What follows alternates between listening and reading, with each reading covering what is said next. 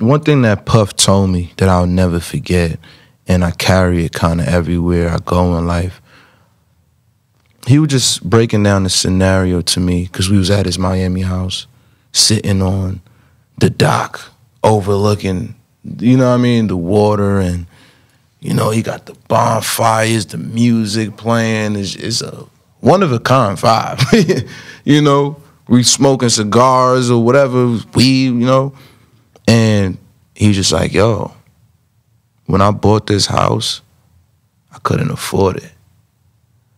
But I knew buying it was going to challenge me to work harder. Like, it was going to make me pretty much catch up to it. You know what I'm saying? And he said when he bought it, 3 months later, he landed that Ciroc deal.